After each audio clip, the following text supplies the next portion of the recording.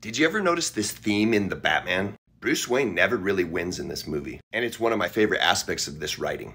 Because this movie's about a second-year Batman trying to figure shit out, trying to figure his mind out and the world around him. He's super socially awkward, he can barely even talk to this beautiful woman who's into him. This very young Bruce Wayne hasn't quite learned how to handle the police and his relationship to Gordon. And Wayne Enterprises is in shambles. I love the role of Alfred in this movie as he's trying to give Bruce space and trying to teach him how to handle everything. And it's not till the very end of the movie that they actually establish some trust so they can move forward. And Bruce never really caught the Riddler. The Riddler got all his murders accomplished, and the Riddler's like 2 steps ahead the whole movie. The Riddler turns himself in. It's really a story in Bruce Wayne's failure and in Bruce Wayne's psychology of what the fuck am I gonna do? Batman's biggest success in this movie is when the city gets flooded, when a disaster happens that he couldn't stop, but he gets to rescue people. He gets to come out of the shadows, be in the light, and earn the trust of the regular people. I think seeing a confused Batman who doesn't always have a perfect plan and who's learning is such a great character study because he's gonna grow into the greatest detective and one of the best heroes in the new DCU.